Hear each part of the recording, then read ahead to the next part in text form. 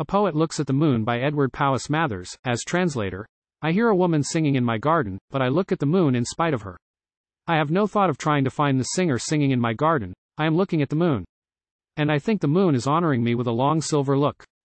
I blink as bats fly black across the ray. But when I raise my head, the silver look is still upon me. The moon delights to make eyes of poets her mirror, and poets are many as dragon scales on the moonlit sea.